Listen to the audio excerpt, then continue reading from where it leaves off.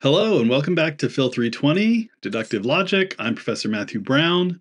This is the third in our lectures on proofs in QL and the final lecture of the semester. And today we're going to be talking about proofs and models in QL, how to use our proof theoretic and our semantic concepts to accomplish various tasks. I want to start by just talking about the relationship between proofs and models. These are two very different ways of evaluating sentences of QL. We use these different symbols, the single turnstile and the double turnstile, to indicate when we're doing semantic and syntactic analysis. The single turnstile tells us that a proof is possible, right? We denote this with a single turnstile, and we know this is a syntactic style of analysis, right? It's not the same as semantic entailment, which we wrote with this double turnstile on the right here. And we talked a bit in the last unit about the difference between proof theoretic or syntactic and semantic analyses. So you remember on the left, right, single turnstile A says that A is a theorem. A is a theorem of SL or QL, depending on what we're talking about. The right says, with the double turnstile, that A is a tautology, right? Similarly, the left here says that we can derive B from A, right? B can be proved on the basis of A. The right, on the other hand, says that A semantically entails B. If A is true, then B must be true. We don't have to mention the truth values of A and B to understand derivability or provability, but we do have to mention it if we're going to account for semantic entailment, right? So now I'm saying all of these are different notions, and they are because one is syntactic and the other is semantic. But how are they connected? How do they relate to one another? Well, the property of some formal systems that we call soundness means that whatever is derivable is also semantically entailed, right? A proof system is sound if there are no proofs of invalid arguments, right? If every proof implies that there is semantic entailment, there is validity. So consider the conjunction introduction rule, right? Suppose up to this point you have a proof where you've derived A and B. And suppose also that you have determined, semantically speaking, that the proof is valid, right? So A and B are either premises of the argument or they're valid consequences of the premises. In any model where the premises are true, A and B are true, right? So we've done the semantic analysis of that, right? Given the definition of truth in QL, right, specifically part 3 of that definition, A and B must also be true, right? So the conjunction introduction rule, when applied to sentences we know to be true, preserves that truth, right?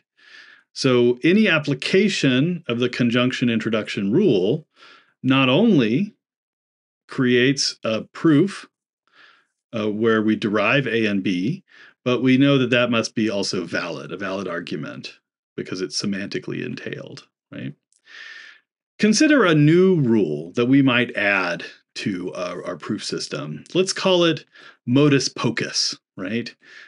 Here's how I'll define that rule. Suppose on line M, we have a conditional of the form if B, then C, right? Modus pocus, as a rule, allows us to conclude C, right? And you might think, that doesn't sound like a great rule. How did I get C? Well, yes, that's part of the point.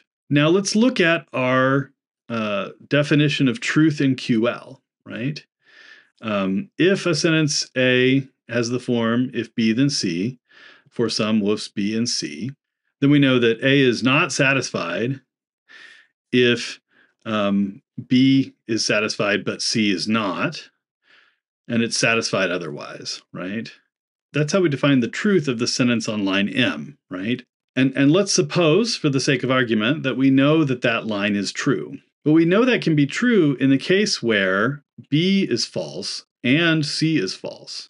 If we allow the modus pocus rule in, then we have a derivation from A to C, right? But A does not semantically entail C.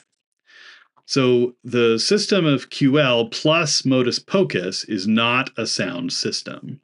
So conjunction introduction is sound, but modus pocus is not sound. Okay, so that's soundness. We also have the property of completeness, right? A proof system is complete if there is a proof of every valid argument, right?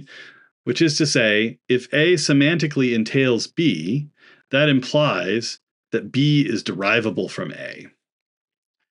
Now, both SL and QL are complete and sound, but not every logical system is. In fact, any system that is strong enough to express the basic arithmetic of natural numbers is incomplete, right? That was proved in the early 20th century by Kurt Gödel, right? There will always be statements about natural numbers that are true, but are unprovable within a proof system that is powerful enough to express those truths. Because QL is sound and complete, you can use proofs or models interchangeably to establish things like validity, tautology, and so on. And sometimes it's more convenient to use a proof, other times it's more convenient to use a model. Let's go through the cases, right? Let's start with the question of, is A tautology? If it is a tautology, the easiest way to show that is just to prove that A is derivable, that A is a theorem, right? But if it is not a tautology, the easiest way to do that is just to give a model where A is false, right? Same deal with the contradiction, except the negation is there. So the easiest way to show that A is a contradiction is to prove that not A is a theorem, right? Whereas the easiest way to show that it is not a contradiction is to give a model where A is true. The question of whether A is contingent, the easiest way to show that in the affirmative is to give a model where A is true and another one where A is false. Whereas the easiest way to show that it is not contingent is to prove that it's a theorem or that its negation is a theorem, right? Now, you may be catching on to a pattern here. Wherever you can answer the question with a single model or a pair of models, models are the easiest way to go. Wherever you would have to reason about all possible models, it may be easier just to do a proof, right? Let's look at some other cases. You want to know whether A and B are logically equivalent, right? You can show this through proof by deriving B from A and vice versa, right? You can show that they're not equivalent by giving a model where they have different truth values, right? To show that a set of sentences A is consistent, right?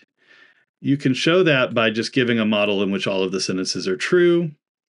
You can show that they're inconsistent by taking all of the sentences as A as premises and proving a contradiction. And then finally, to show that the argument with premises P and conclusion C is valid, all you need to do is prove C on the basis of P. To show it's invalid, it's easier to just give a model where P is true and C is false, right? And so in this way, you can combine what we learned in Unit 6 about models with what we've learned in this unit as well as Unit 4 about proofs in order to answer any of these types of questions about contingent or logical truths, about equivalency, consistency, and validity. And it would be really to your benefit to keep all of these things in mind when you come to exam 7, right? Let's try to look at a number of examples of applying this sort of proof or model approach, right? So here I have 6 questions that I want you to try to answer. either using a proof or a model. So take a moment to pause the video and work through all 6 of these questions, and we'll come back and look at them together. Okay, let's find out how you did going through each one, right? First, we want to know, is for all x and for all y, LXY or not LXY a tautology? I think it probably is. It certainly has that sort of A or not A form, which suggests tautology. And so our way to show that it's a tautology is just to prove that it's a theorem, right? To prove that we can derive it without any premises. So let's go over to Carnap and see if we can make that work. So here we go. We have for all x, for all y, LXY or not LXY. I think the best way to do this is to start with a conditional introduction, indirect proof. We did something very similar in SL back in Unit 4. I'm going to start by assuming LAB. I want to get LAB again. I'm using LAB because I can't use LXY. I can't have unbound variables, free variables, so I need to use some constants. That's easy, just reiteration, right? Now I have if LAB, then LAB. That is conditional introduction, 1 to 2, right? To get that into a disjunction form, I just need to use the material conditional rule. That's not LAB or LAB, material conditional on line 3. We can just shift that around through commutativity on line 4. And now I want to start introducing my universal quantifiers. I'm going to first replace B with Y. That's universal introduction on line 5. Now I'm going to place the A with an X, LXY or not LXY. Is universal introduction on line 6. And I forgot my quantifier there. That's done. Okay. Did you get something similar when you tried this on your own? Let me know. Let's move on to number 2. We want to know, is there exists an x, px, and not pa a contradiction? You might think, well, it sort of seems like it, right? But pay attention to the scope of the quantifier, right? The existent x, px is only over the first part, right? So there is something that's px, but it's not pa. Actually, that seems like pretty consistent, right? So let's see. So if we think that it is not a contradiction, all we have to do is show a model where it comes out true, right? So let's see if we can do that. Let's start with a universe of discourse that has 2 items. I'm thinking 2 items because we have to have one thing that is px, and we have to have A be not px, right? And not be p, not satisfy p. So if we make the extension of p 0, that satisfies the left-hand side. There is an xpx. If we make the referent of a 1, then a is not p, right? A is not in the extension of p.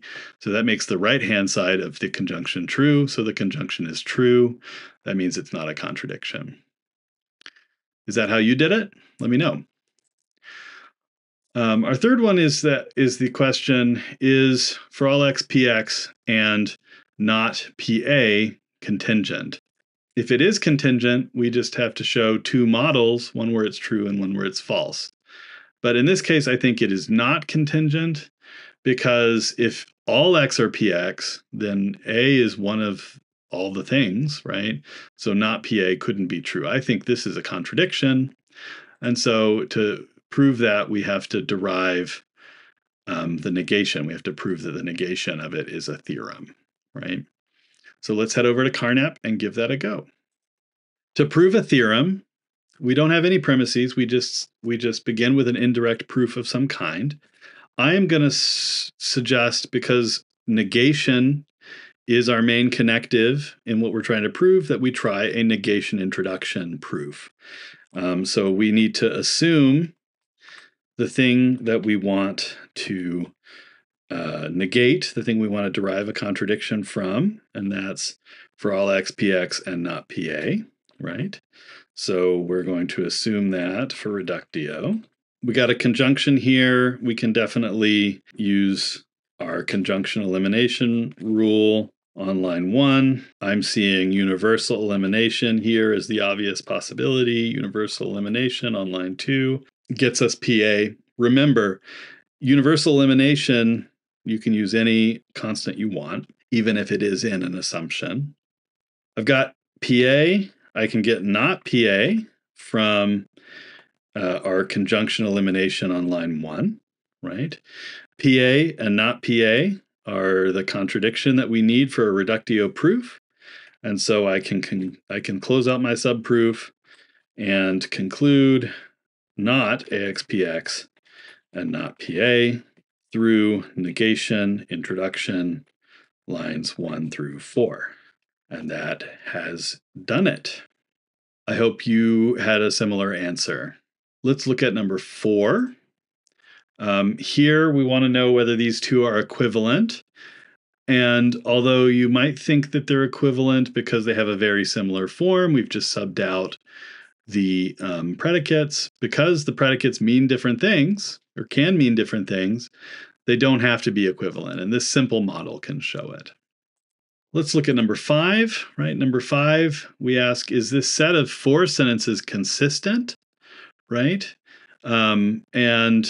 If they are consistent, we just need to provide a model where all of them are true. But looking at this set of sentences, I kind of doubt that they're consistent, right? We've got for all x, px in one sentence. We've got a not px there in another sentence. I think that they're probably not consistent, inconsistent. And so I'm going to try to prove a contradiction based on this set. So let's head over again to Carnap to see if we can show that. So here we are. I've loaded all of the sentences in our set in as premises in Carnap. And what I want to do is I want to try to find a contradiction. I want to derive a contradiction. Let's look at what we've got. We've got a universal, right? So one thing we could do is we could eliminate the universal on line 1. That's an obvious one. I've got 3 existentials now, and so we're going to need to use existential elimination, I think, to get anywhere with this. Let's see what we can do. So let's start with line 3. That's where our not P is at. So what I'm going to try here is QA and not PA. That's an assumption. I can get not PA through conjunction elimination on line 6. I can get there exists an X, not PX, through existential introduction on line 7. Okay, that's gotten rid of my A from the assumption. And so I can bring that out of the subproof. That is existential elimination on existential 3 and subproof 6 through 8. Okay, how can I turn that into a contradiction? I think I see it, right? I can do quantifier negation to move that negation out front here, not for all x, px. That's a quantifier negation on line 9, right? Whenever I do that exchange of the negation and the quantifier, I flip it from one to the other. Not ax, px. If we combine it with ax, px, we get a straightforward contradiction there. And that is what I'm trying to prove. That's just conjunction introduction on lines 1 and 10. So actually, I didn't really need this line 5. That was unnecessary. That was a dead end, which is okay. That happens. There may have been another way to get a contradiction, but that is the way that I try to do it. Now let's see about this last question here. We want to know whether this argument for all x, if px then qx, QA, therefore PA is valid. This looks invalid to me. This is what we might call the fallacy of affirming the consequent, right? If we had PA, we could derive QA. If we had not QA, we could derive not PA. But I don't think we can derive anything from QA in this conditional. Let's show this is invalid by coming up with a model. Like I've said before, I'm going to start with a model with just one item in it. I might have to introduce additional items as we go through. In this case, I think I won't. I can set the extension of P to the empty set, right? That means that the universal for all x, px, and qx is true trivially, right? All p's are q's when there are no p's, no matter what we might think p represents. If we set the extension of q to 1 and the referent of a to 1, then qa is true, but pa is false because there's nothing in the extension of p, including the referent of a. And so this shows that the argument is invalid, right? What we've been doing today is just using our knowledge from Unit 6 on semantics and models with our knowledge from Unit 7 here on proofs, combining them together due to the soundness and completeness of QL to solve questions about logical truth, contingency, validity, consistency, etc., using both models and proofs as is most appropriate. You should practice this because it is going to feature centrally in the last exam, Exam 7.